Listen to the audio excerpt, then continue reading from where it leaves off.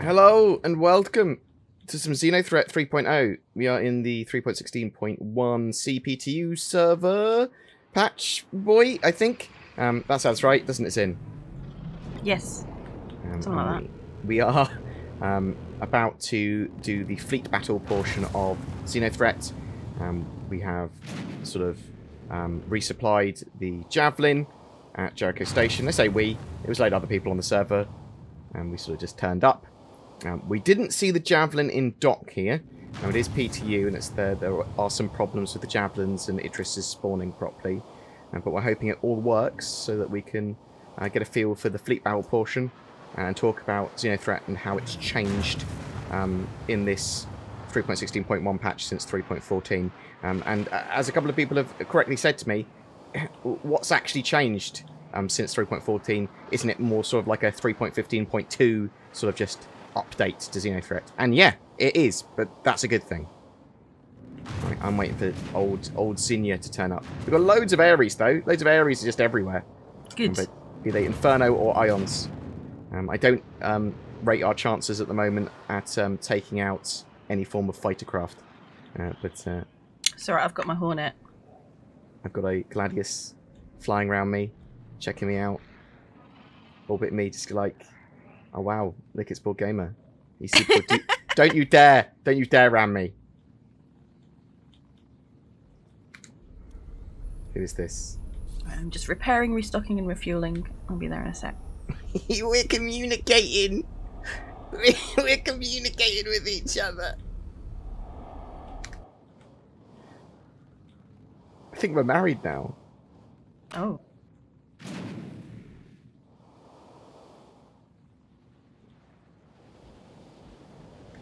Contact.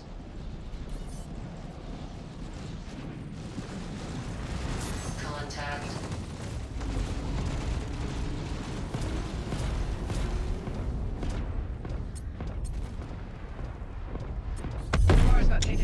I'll tell you what. Hmm. That saber got annihilated by me. Oh. Just boom, boom, boom. Just exploded, mate. Exploded.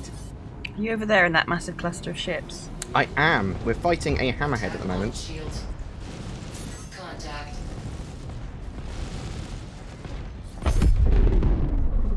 He just imploded as well. Wow. Let's see if I can hit this. Is this an M50? Oh, it's a Gladius. It's a Gladius. It is BoredGamer.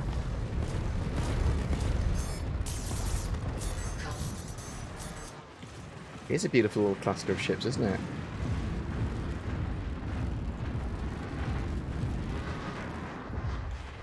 Not only am I trying to fire it with the ion, but I'm doing it in third person. Oh, I don't know if he's an enemy or not anymore. I just turned around too fast.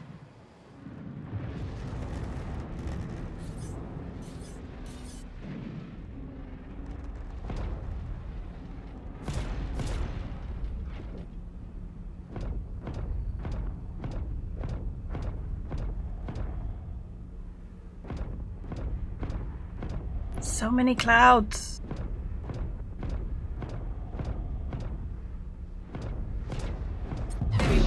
I mean, if I hit a ship, they explode still. I tell you that. Hmm. On site and weapons free. Contact. I nearly crashed into you there. Contact. Wow.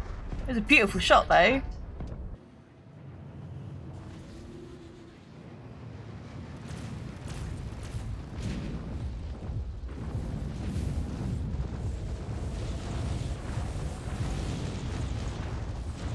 I think it's still impressive that I'm missing this ship in third person.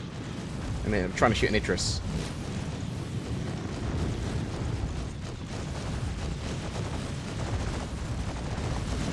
But I'll not move around too much, because that is how I killed that ship in that org fight, wasn't it? Just flying around. I clipped. Did I clip? Did like I clipped a hammerhead and just imploded it with like an M50. Yep.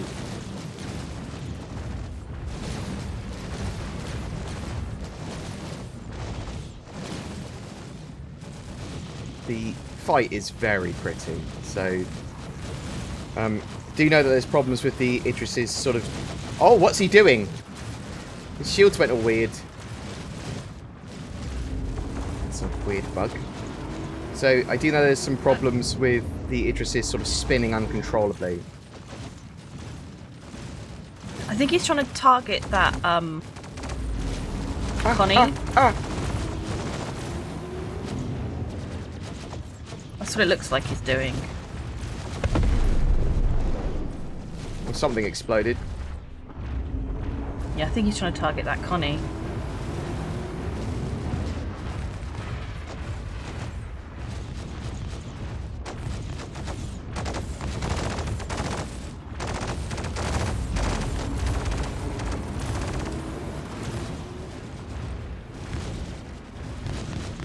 Front of the ship is just annihilated.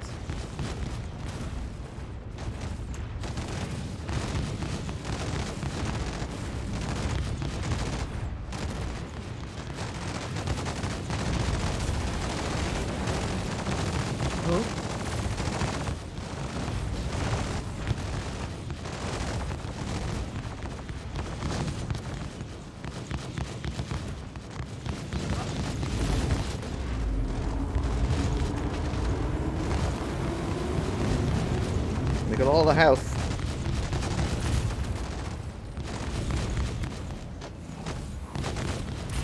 Oh, he fired his railgun! You never want to be at the other end of that railgun.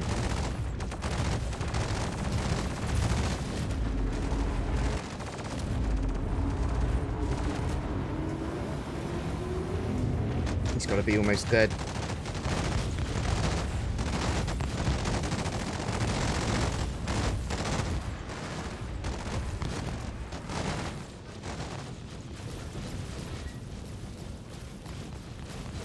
So, some of the great things about the latest sort of XenoThreat are the AI are much more engaging, NPCs are much more active and aggressive, I suppose is a good term for it. But they actively engage players, they change targets, they will target threats, they will move around rather than just sort of stop and go derp, derp, derp. No, that's more true of XenoThreat stuff. I'm not sure of all missions. I'm hoping it's most, if not all missions. Even the NPCs on the sort of like, the FPS NPCs on the Starfarers are actually engaging players. Now, I think we've done enough damage to have killed this boy. I'm surprised he's still alive. It is smoking though, so we do know it's taking damage. So I say that Jump Town's obviously somewhere where you can get a lot There he goes. more money, but you get consistent, much safer money doing XenoThreat. I mean, the explosion's very cool. Does it instantly despawn? Oh, he's moved position for me. Yeah, he's gone. So they could despawn the ship as the explosion's happening, and you wouldn't notice as much. Do you know what I mean? So we got double Idris. What does it mean? Oh! I think he just fired his railgun at me. I think it missed. I wasn't actually paying attention. Is the Javelin going to join in and help us, or is it not spawning at the moment? That's the thing.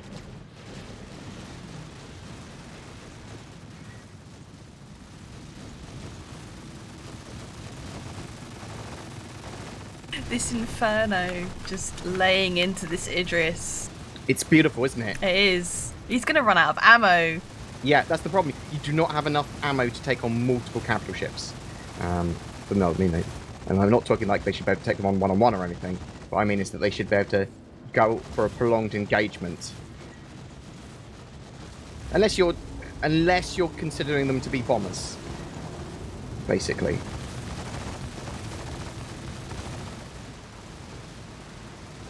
Surprising that the Idris isn't trying to focus on the Ion. The Inferno. Wouldn't it go after the Redeemer? Would be my idea of threat. Would go after the Redeemer. Or the Retaliator. Sorry, Retaliator. Oh, I've lost a wing.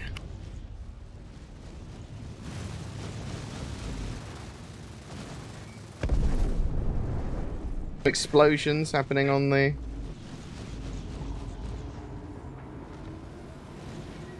Okay.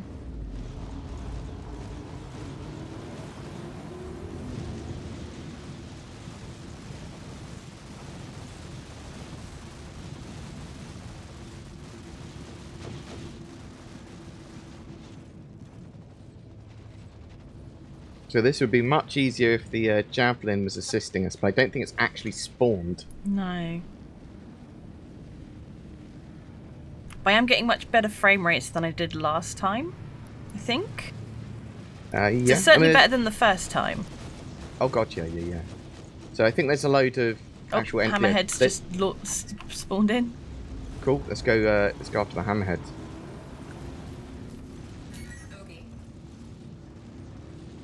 No hammerhead, no shoot me. Shoot her, not me. Shoot her, not me.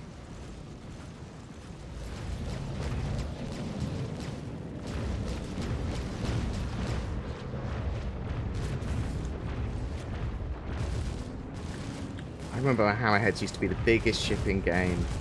Oh, pretty much. Oh, whoa. You alright, Zin? Yeah, just getting pummeled.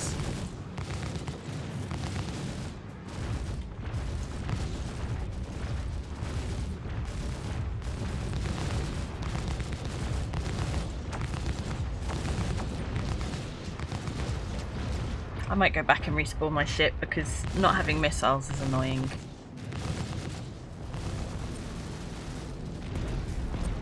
So I think it's going to be really interesting when we have ships and sort of combat more balanced, so that ships have better roles against very specific sort of things. Like you do want to bring anti-fighter ships, you do want to bring anti-capital ships, you do want to bring a mix of different types of ships much more readily. At the moment, it's sort of like you can just have a big mishmash of ships and you can have a big brawl. And eventually you'll win. I mean, yeah, obviously there's a bit of that already, but not much. Not as much as there could be. I want that diversification. I want that rock, paper, scissors. Ah!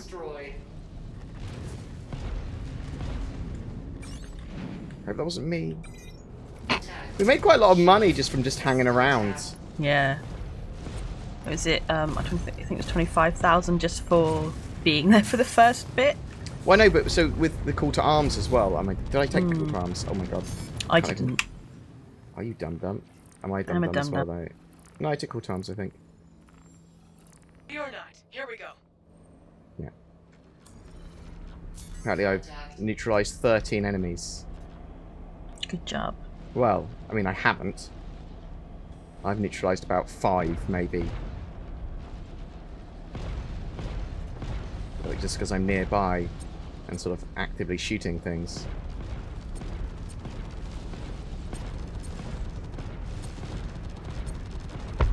Boom! Oh no! I'm good. I'm good. The island's pretty tanky, which is nice. You can get some good lucky shots off and still destroy fighters pretty easily with the main gun, but it's just... I want a slower firing, accurate sniffer weapon. That's what I want from the ship. Might not be what's appropriate at the moment for balance. That's still all I want. So you got some Redeemers. So Retaliators taking on... I'm going to say Retaliator and Redeemer interchangeably because I'm dum-dum. But one of the addresses is firing and focusing me. But it doesn't really matter. It's too far away. It's not hitting too much. Got an Ion just chasing it down. Oh, wow. I love the way that looks. Ion just... consistent damage. Did a little barrel roll. That was a neat trick. Ooh.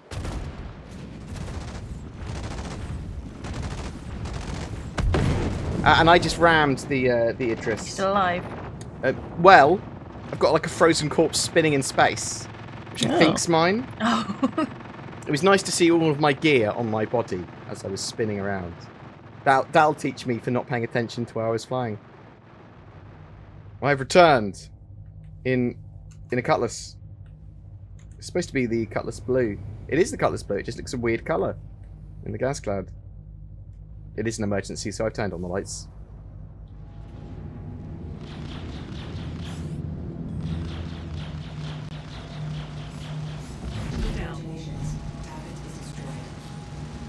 So it's so much easier to target and kill things. We're not in the Ion.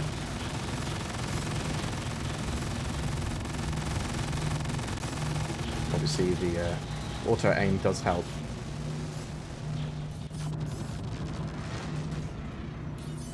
So you just constantly get rewards for the XenoThreat missions. Just by participating. And it's just a nice big, relatively safe fleet battle unless you ram something. Boom! Good job.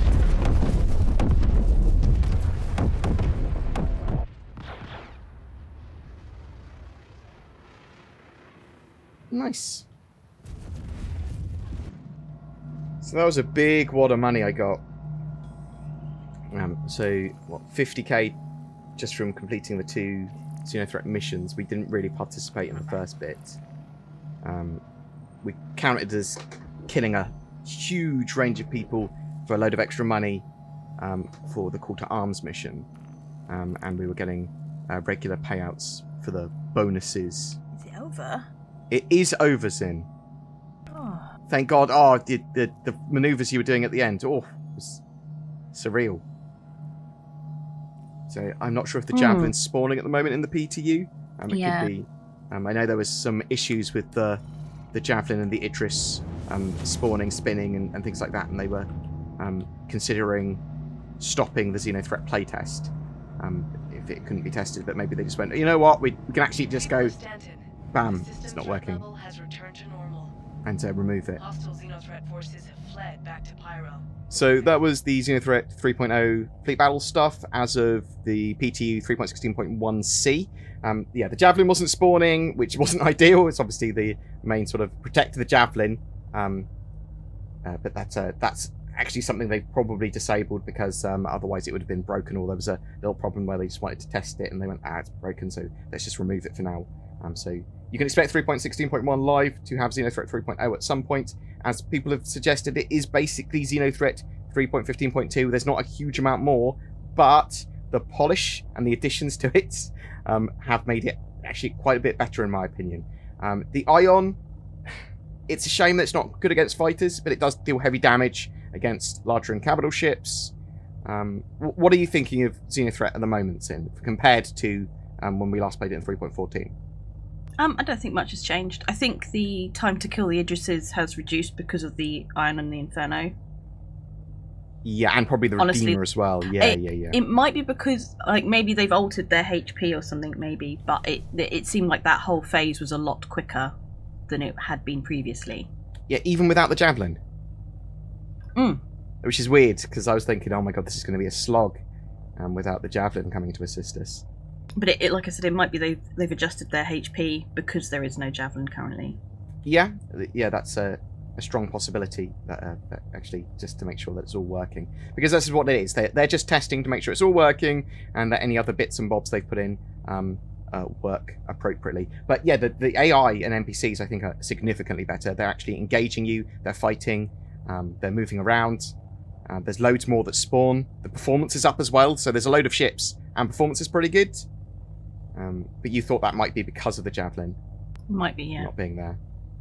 But it's definitely worth checking out if you have the ability to do so. Check out XenoThreat 3.0 on the PTU if it's tested again. I think it's being tested throughout the rest of today, Monday, as time of recording. And I suspect it will be tested again before it goes live. That's a sort of bear that in mind. But if you don't get a chance, then just play it when it goes live. Any problems that you've foreseen, Zin, with the XenoThreat this time, or is it just fine? Is it okay? Is it working okay? It's alright. Yeah. It's alright. Thanks for watching, guys. Please tell us what you think in the comments below. If you've been playing XenoThreat 3.0, how's it compared to 2.0? Are you waiting for it to go to live servers? Have you not been able to get a game of XenoThreat? We've actually found that most people are playing on the PTU. They're trying to get the derelicts and have a look at that more so than XenoThreat. that might just be because it's a bit of a time investment to do XenoThreat, and you have to do that cargo phase, which doesn't always initiate over to the fleet battle phase at the moment. Or maybe it's fixed now, but a little bit polished. XenoThreat's going to be great. But anyway, tell us what you think in the comments below. Love you loads. See you later. Bye. Say bye, Zin. Bye, Zin. What is best in life? To crush your enemies? To see them driven before you? And to hear the lamentations of their women? No, of course not. It's NordVPN. I never saw Conan the Barbarian checking his bank balance and then watching some cool shows on Netflix, all while protecting his privacy and being super secure.